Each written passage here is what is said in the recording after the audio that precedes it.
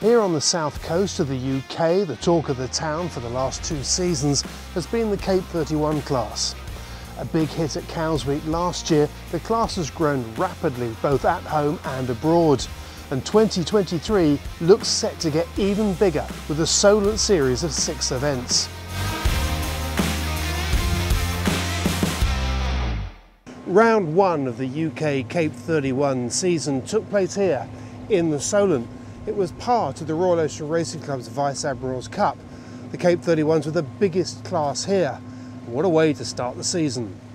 It was a 3-day event, and whilst the big fleets turned up, the weather didn't, unfortunately. There was a little bit of breeze, but really not enough. They had 3 starts, but actually had to abandon the only race that looked like it was going to get finished due to the lack of breeze and a great big shift.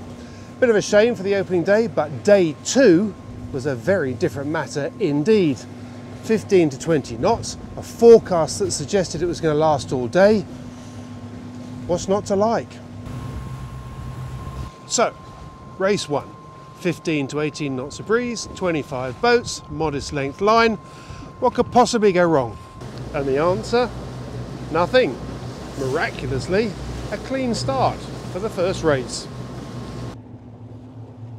The first beat saw the fleet split completely across the course, using the full width of the race course.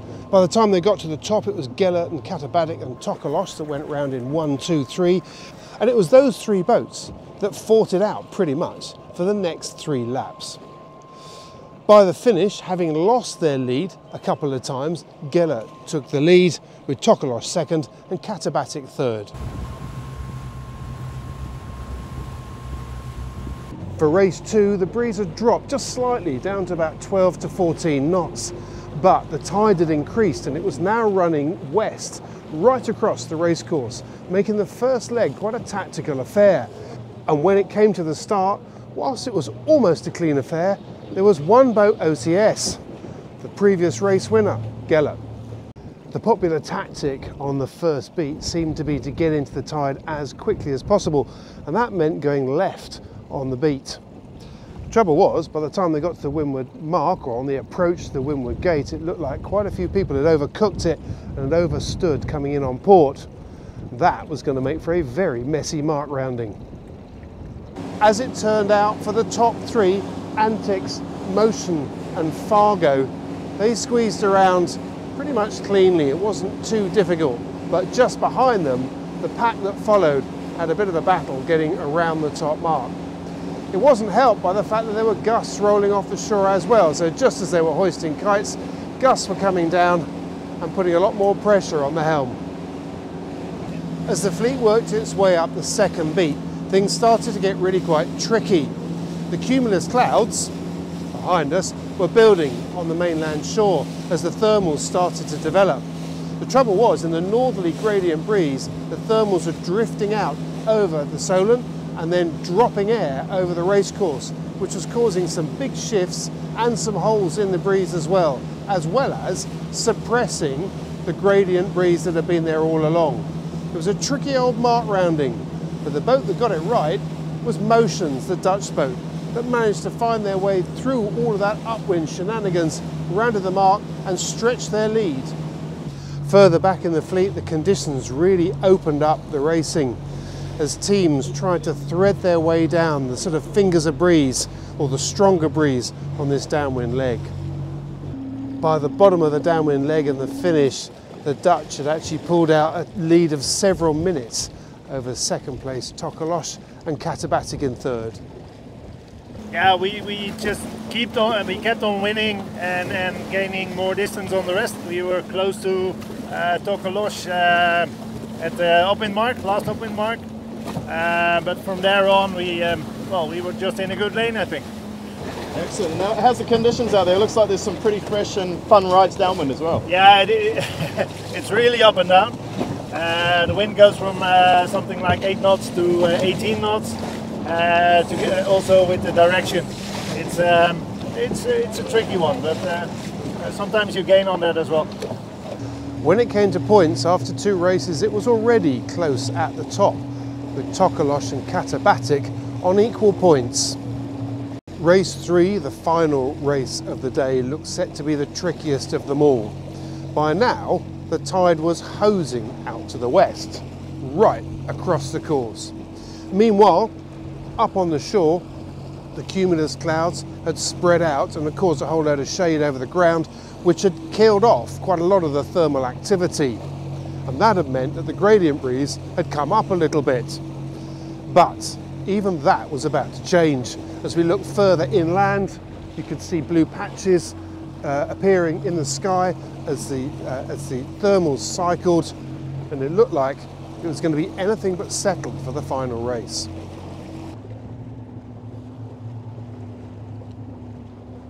Within a couple of minutes of the start, in fact, all that really mattered was whether you were left or right, because a big right-hand shift meant that those from the middle of the fleet out to the right could actually lay the windward mark, and those to the left couldn't. It looked set to split the fleet completely. Fortunately, well, at least for those on the left, the breeze actually went left, which redressed the balance as they got halfway up the first beat. The second half of that first upwind leg proved to be just as tricky as the breeze switched from side to side. In fact, the downwind leg didn't prove any easier either. Shotgun were first around the top mark, but by the bottom they rounded in fifth. The front runners had reversed in order. And when it came to getting through the bottom gate for the bulk of the pack, the tide was causing chaos as the fleet got swept out towards the west, forcing everybody to come in on a very tight port lay. On the second lap, it just got harder and harder as the breeze got a little bit more shifty and a little bit more puffy, the clouds influencing the breeze that they spilled over the racecourse. But as is so often the case in these conditions, the leaders seemed to have it all their own way. In clear air, they could pick their route up the beat, working the shifts to their benefit. But for those buried in the fleet, things were not so straightforward. Trying to find a route up that beat that didn't have dirty air proved very difficult indeed. The net result? The front runners just extended further ahead. But it wasn't all over, because there was still a tricky downwind leg to negotiate. The earlier consensus suggested that going left on the downwind leg was the answer. That certainly proved to be the case by the time the fleet got to the bottom. But on the second downwind leg, it wasn't so straightforward. Shotgun decided to take a flyer and go right. Seeing some breeze under a darker cloud, they certainly seemed to have actually pulled themselves back up into the running. In the end, it was a gamble that cost them a place, dropping them from third to fourth. Meanwhile, winners in that race, Arabella and Chaotic first and second, Antics third, Shotgun fourth, Jubilee fifth. James, well, what a way to start the event. You win the first race. Yeah, we did. We had a great first race. Got off the line okay, good boat speed, caught a few shifts right, and it was crucial all day. You know, the breeze was shifting through 20 and 30 degrees and up and down. I've got a great tactician with Elliot Hansen and a really good team. So they were on top of that. Second and third one, not quite so good. We got a bit sticky, but yeah, still, you know, happy to come out with a decent sort of series of results, and plenty of racing still left to do tomorrow. So yeah, great time. The Cape class was fantastic. I think that's what everyone's been looking for. 25 boats, 15 knots of breeze and flat water. You know, couldn't get any better. Back at base at Hamble Yacht Services, where the music, Mount Gay and burgers were in full flow, no one was short on the view. First impressions of the boat? Do you know what? The boats have really surprised me. They're actually they're a really nice boat. When you compare them to a kind of J70 or something like that, they're a big step up. And today was fun, where it was kind of that condition where you could get it up and send it downwind, and then there's times when that wasn't the mode. But also with the drop lines and the proper runners, and yeah, and having a proper jib track and an up-down system, and yeah, it all feels like a big boat, but very manageable with and actually the three professionals on board can do a lot of it, but you need the other guys on board to be up to scratch as well. So it's a really nice balance between, yeah, the kind of TP world and the J70 world, and actually it's a great boat. Tips to a new team starting out. I mean, I think that because the class is still new, you know, there's not, I wouldn't say there's a huge pecking order yet. So anyone that's joined the class, like, not to feel like they are inferior to anyone else. You know, this is a really welcoming bunch of people, and it's anyone's game, you know. And I think that one of the cool things about it is, even going down the final run, if you're not doing that well in the race, there's still a lot of madness that can happen in front of you, and good results can come of it. So I hope the people are having just as much fun through the fleet from front to back. But yeah, I think that would be what I'd say. Yeah.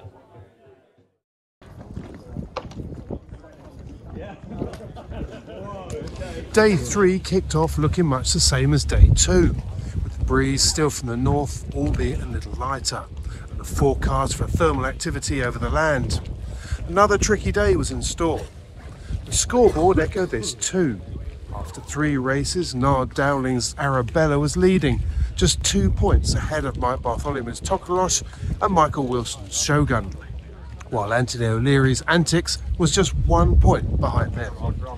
But in reality, when we got out here, things looked remarkably similar to the day before. White horses across the course, but it did still have that feel of a slightly less breeze.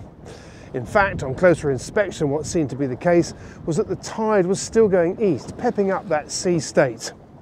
So whilst the breeze was down a little bit, it was still just as tactically demanding as it had been the previous day. The first beat was going to be crucial.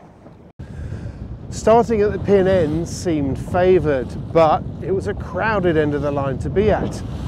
Those, meanwhile, at the committee boat end had the opportunity to tack away onto port and get into clean air very quickly indeed.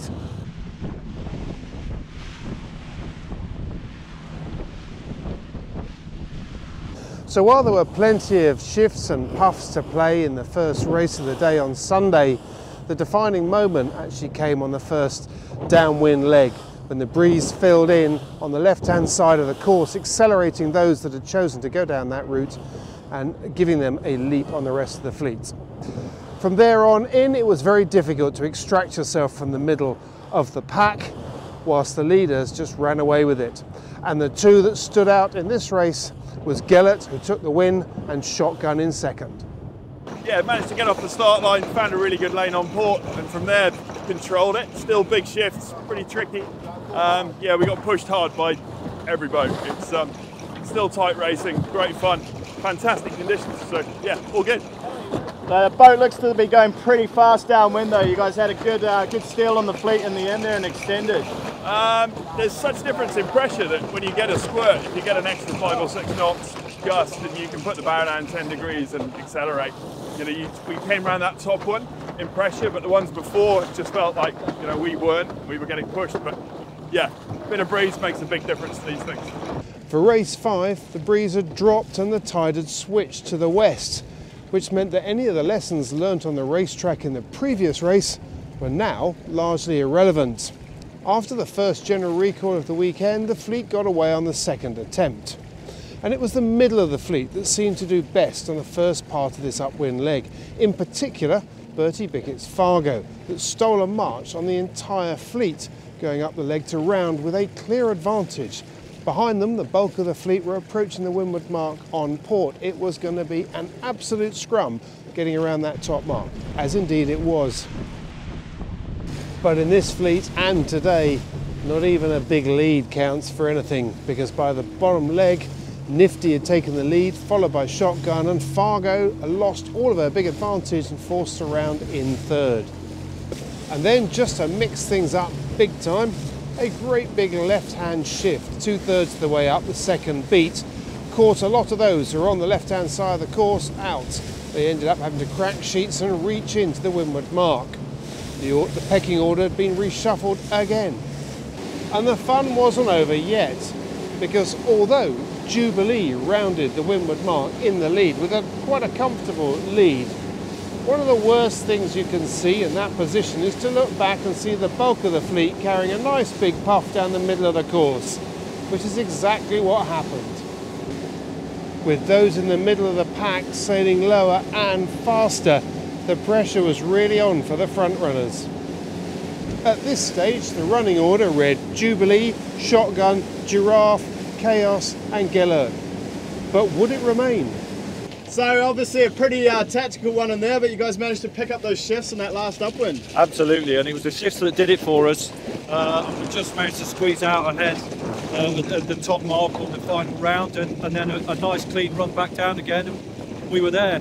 But really, really close racing. Those top marks are really, really hard work. There's a lot of boats all coming in at the same time, so it's good fun.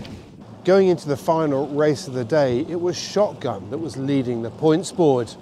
Was it enough to lift the trophy? No one was really quite sure. What they were sure about was that you couldn't take anything for granted. The last race had proved that. But there was also some clear indications that this final race was probably going to be one of the trickiest ones the whole weekend. The thermal streets of cumulus cloud just up there had been developing all through the morning and all through lunchtime, and had formed into streets, lines of cumulus cloud, indicating a line of thermal activity that looked set to dump onto the course during the course of the race. That was going to throw things around, and even at the start it was quite clear that there were some big shifts. This was not going to be easy. As it turned out, the breeze actually settled down a little bit as the start gun went, but the tide was still pushing to the west, compressing the fleet up against the pin end. And the boat that came off worst, Shotgun, who was forced to bail out, jibe around and try and thread their way on port tack through the entire fleet. For anyone looking for a bit of consistency in the final race, they were going to be rather disappointed, because a big left-hand shift turned the fleet inside out by the time they got to the windward mark. It was Flurg who rounded the mark in first. Shotgun managed to do pretty well and rounded in fifth after her difficult start, and Geller was in seventh. By the last top mark of this race, the really impressive performance was by Shotgun, who'd muscled their way back up into the lead.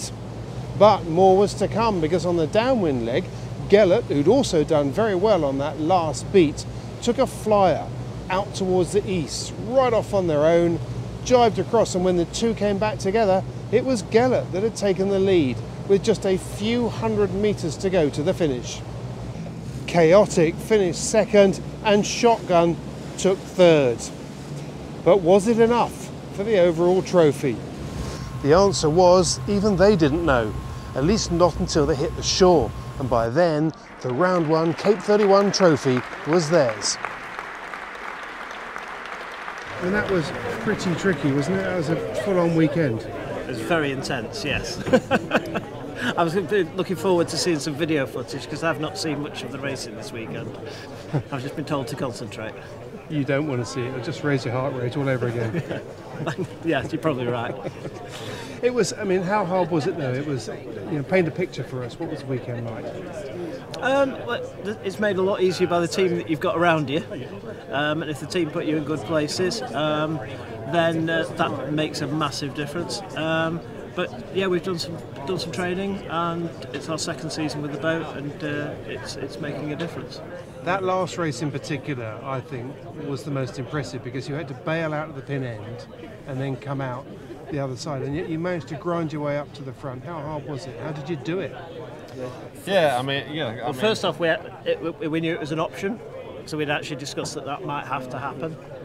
So I think that was very useful, that we all knew in our heads that could be what we did at the start. Yeah, and the wind shifts were massive out there. You know, sometimes 50-degree wind shifts, and there was always opportunities to get back to the pack. And yeah, again, probably hats off. I mean, me and Mike try and keep the boat going fast, and the tactician did a really good job of getting back in sync and really getting us in the mix by the windward mark. So you're going to be at round two? We're going to be at round two, yep. Bar's been set rather high by yourself now? Yes, that's. We did this last year, actually. We won the first event last year, and then it kind of slipped backwards. So let's try and learn from last year and keep it going. Well, well done once again. It was a very impressive performance, and good luck for the next one. Thank you very much, Matt. Cheers, guys. Cheers. Next stop, round two for the National Championships at the Royal Leamington Yacht Club on the 9th to the 11th of June.